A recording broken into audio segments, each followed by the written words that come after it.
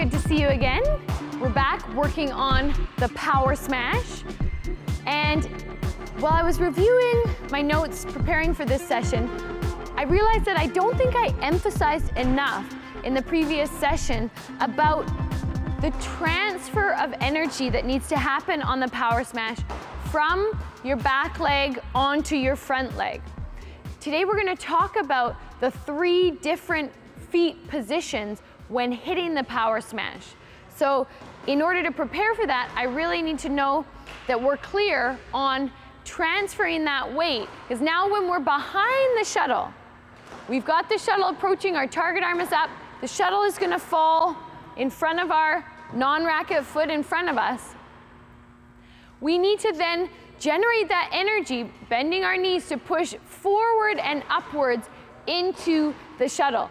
And by doing that, we need to transfer from our back foot onto our front foot and then follow through with a step.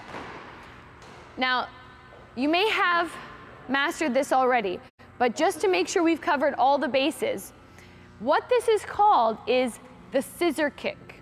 So this is when we transfer our weight from the back foot onto the front foot. And it's called the scissor kick because you'll notice that my legs scissor past one another, like a scissor motion. Let me show you.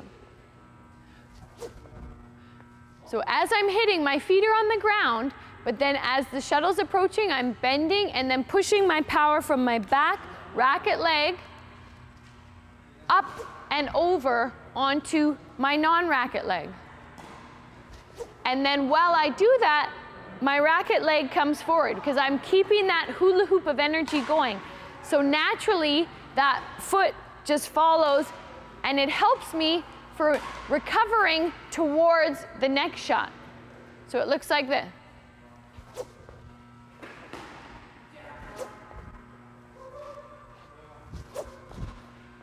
See how my legs are scissoring past?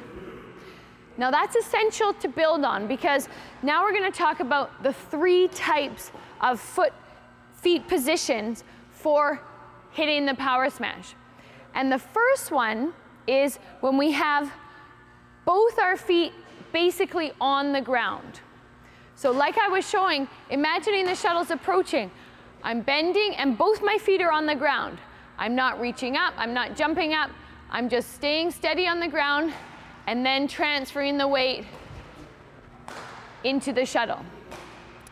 This is a great choice for people who are a little older and might find the jump a little difficult or too physically straining.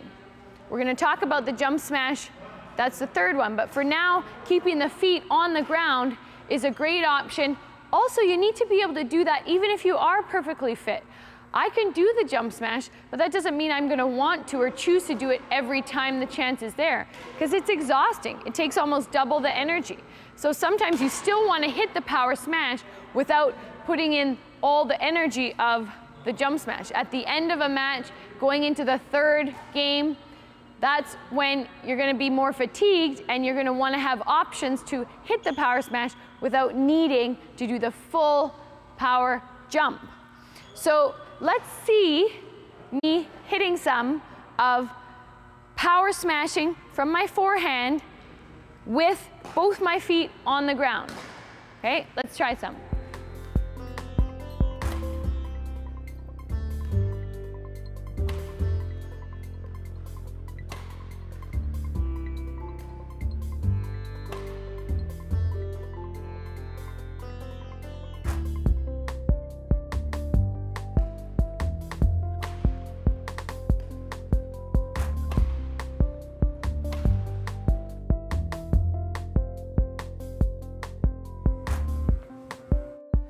So those are the smashes from the forehand side, hitting with both our feet planted on the ground and transferring our weight, but not adding any jumps. Now for the second feet positioning for the power smash, this is the one where you might not be ambitious enough to want to jump and do the full jump smash, but you still want to add some height, because by adding height, you're going to increase your angle of your power smash.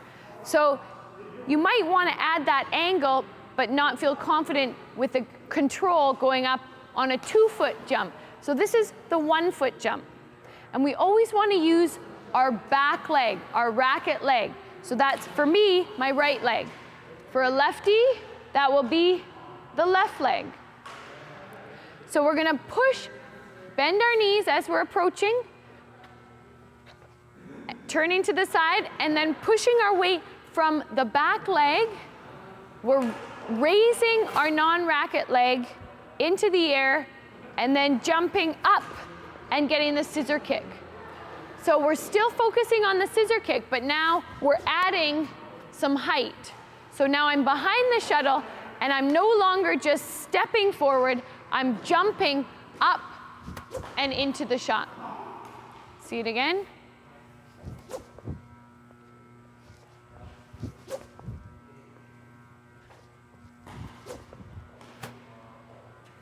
Let's try some.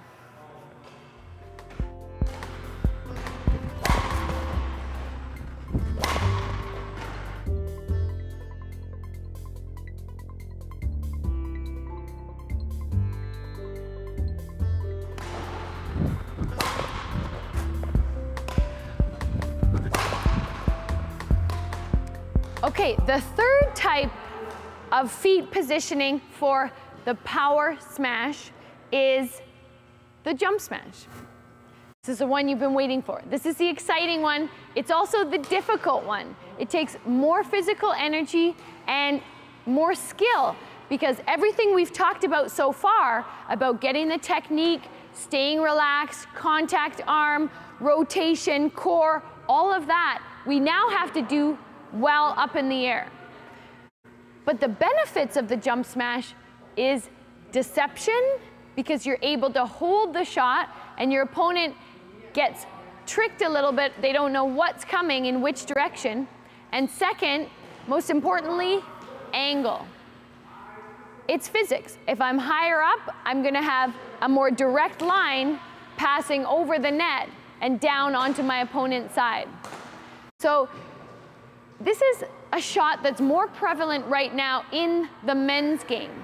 But there's a lot of girls. I loved to jump smash when I was competing. I still like to. And there's a lot of women who are also using the jump smash. I predict in a few years, it'll be just as prevalent in the women's game as it is in the men's game.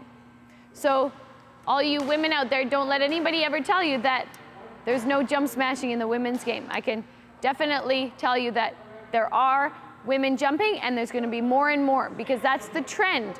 The men's game, because of their physical size, they are pioneering different adaptations and evolutions of the game, and the women most certainly and definitely can and will follow that.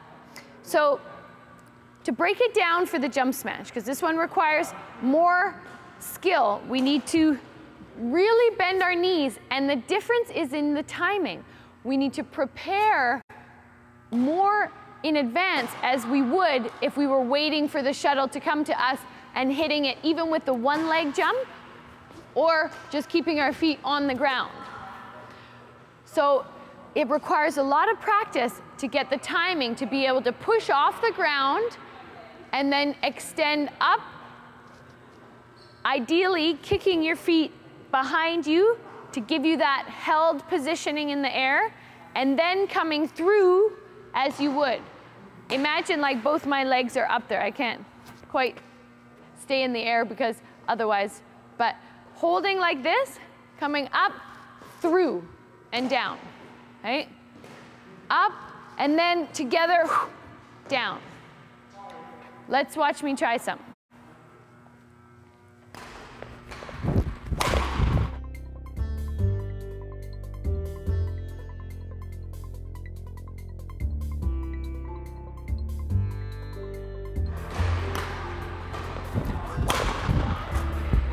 Who says girls can't jump smash? So as you will have noticed, I was pushing off of 2 feet. That's a difference. So there's not the weight transfer from the back foot to the front foot that we talked about in the first 2 feet positionings for the smash, for the power smash. So for the jump smash, it's an even weight distribution from both my back and front foot I'm bending down to squat to accumulate that energy that I'm going to use to propel myself up into the ground, up into the air, at which point then I'll twist and hit the shot as I do similar, the same as when I'm on the ground. So a great way to practice this is to break it up into, without the shuttle, just practicing the jump, up and rotating. Start with a little jump. Don't worry so much about the height. Now, because this is so prevalent in the men's game, we're going to watch Bobby hit some. But before we do, I want to mention about the timing of the contact. See, that's what's so challenging about the jump smash. The pros make it look easy, but it's actually one of the hardest shots to hit in all of the game. So the key to the jump smash is that you want to connect with the shuttle once you've already hit the peak of your height. You actually want to hit the shuttle as you're transferring back down to the ground. So you go upwards and then you hit as you're coming back down. That's important because if you hit early on your way up, you're actually still going to be up in the air or still moving up. By the time you get back to the ground, your opponent will already have hit your shot back. And this is all, you know, it's easier to watch in slow motion, but you'll just get the feeling if you go up, hit, and then come back down, that your opponent will already have hit your shot and you'll be late on the next one. Because remember, with the smash, we're injecting speed, so that speed is going to come back to us very quickly as well. So it's important for this that you think about hitting when you go up, and then almost as you're feeling the gravity takes over and it's pulling you back down, that's when you connect. So if you imagine my racket is my body, then I'm going up as I'm coming back down, hitting, and then landing. So I'm going up, hit, land. I'm not going up, hit, then land. I'm going up, and as I'm transferring back the gravity, hit, and then on my way down, landing.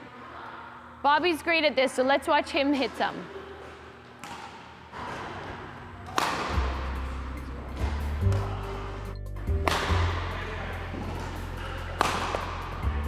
Notice that smash landing almost a meter in front of the X.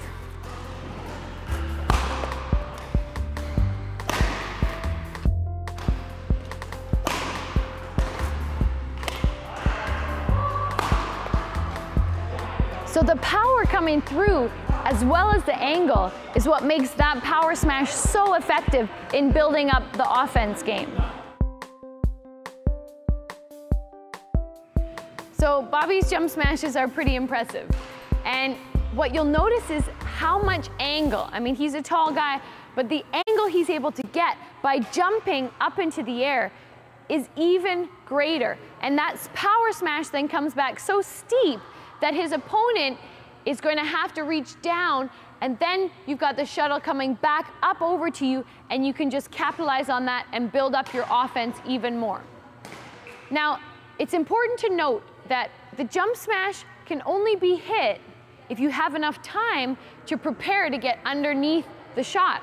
So usually the jump smash, I'd say a great percentage of the time, is hit off of a high lift. So you have to have been in the position where your opponent is lifting the shuttle up high, so the trajectory is giving you enough time to set up underneath it. There are situations more in doubles and mixed doubles, because you've got your partner to cover the reply of the smash, where you can still go for a jump smash on a flatter trajectory, as long as you have the preparation time necessary to set up and to be hitting it again after you've crested at the top of the jump and on your way back, so that you don't get caught on the reply. So the assignment for this week is first to assess which smash feet positioning you want to work on. If you're feeling physically able to do the jump smash, then go ahead and focus on all three. But it's important that we can do all three and not just trying the jump smash. I know that's the one that people get excited about, but it's also important that we get the technique and the proper positioning on the standing still, or standing with our feet both planted, and the one leg jump where we're transferring from our back leg up onto the front leg. If you don't feel physically able, or if you're not feeling ambitious enough to want to try the jump smash, then that's fine. Just focus on the two ones that we mentioned previously, staying on the ground and one leg jump. But even if you're a little worried about the one leg jump, I want you to have the guts to try it, because it's going to give you that little bit extra of energy and angle that you'll feel transferring into your power smash. So specific numbers, I want you to do 20 swings. First of all, just swings without the shuttle, with all 3 different feet positionings. So 20 just on the ground, and then 20 with the one-legged,